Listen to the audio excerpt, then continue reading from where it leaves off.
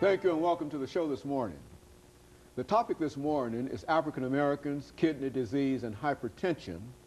And we're fortunate to have with us to talk about kidney disease, hypertension, and related diseases, Dr. MFaulkner. Dr. Faulkner is a professor in the Department of Internal Medicine at Meharry Medical College in Nashville, Tennessee. And of course, Dr. Faulkner, let me welcome you to the show this day. Thank you very much. And of course, Dr. Faulkner, I think we can only say that you've been with us a number of times, and each time that you've given us so much information and such quality information. And so what I'd like to do today is to give you an opportunity to allow our audience to see how you became Dr. MFaulkner at Meharry Medical College by perhaps tracing your background and some of the things that were important in terms of eventually leading you to Meharry and having the status that you have in dealing with the disease that you're dealing with. Let's do it from that perspective. Well, it first started out when I was younger. I was in the hospital a lot. I had lots of operations. I had some orthopedic problems. And I thought this was a very interesting field to be in. And I went to college, Texas Southern University in Houston, Texas.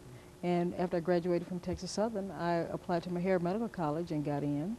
And it started from that point. I did my residency at Meharry Medical College in internal medicine. And we seem to have a lot of kidney disease patients.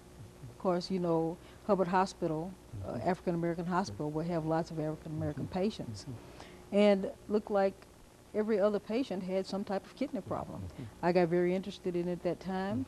I did public health in Mississippi and then went to New York, Long Island Jewish, to do kidney diseases. And after that, I came back to Meharry Medical College.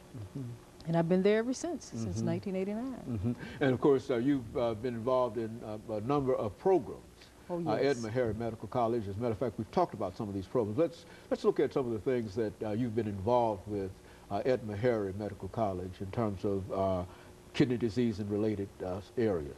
Well, I first started out getting involved with grants dealing with organ donation, educational aspects around organ donation. And of course, I met Dr. Callender during that time, and for a few years I did lots of presentations on organ donation, organ donations, trying to encourage African Americans to donate, because as you know, many people on dialysis are African American. About a third of the list of people on dialysis are African Americans. And to get off of dialysis, someone has to give them a kidney. So I encouraged organ donation in the African American community as much as I could. Then I started looking at not only working on the back end, encouraging people to donate, but on the front end, trying to prevent kidney disease, or trying to decrease the progression of kidney disease. And of course, you know, I worked with the African American study of hypertension and kidney disease, and that's an ongoing study still, 11 years at this point. So I've been working on both ends. Even now we're involved in a new study that's looking at lipids in kidney disease, the SHARP study, which has just come to our campus. So I've been working very hard on trying to prevent or decrease the progression of kidney disease, and also working hard on trying to get people off of dialysis, encouraging organ donation. Now, you also indicated, I think, Dr. Faulkner, that there's a dialysis center at Meharry Medical College, and I think prior to this time it was a difficult problem in terms of having patients to go to different areas and et cetera instead of Meharry. I want to talk about that as soon as we come back for our second commercial break here. Let's start talking about that now, that dialysis center at Meharry. Okay, that center at Meharry was in conjunction with Dialysis Clinic Incorporated and Meharry Medical College. Meharry donated the land, DCI built the unit. It serves the population in North Nashville. It's an open unit. Any patient that lives in that area that wants to go to that unit may go. It's a very nice unit. It has 26 stations. It built brand new. It's a marvelous staff that works there, marvelous patients that we have there. So it's a great place to be.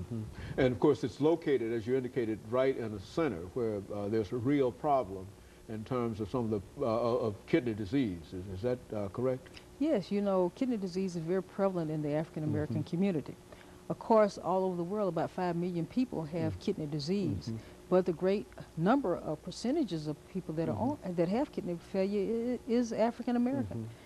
We have a third of the patients on dialysis. There are about 260,000 patients on dialysis, and a third of those are African American. And we're only 12% of the United States population. So it's a real problem and a real question dealing with this as a disease, kidney disease. Yes.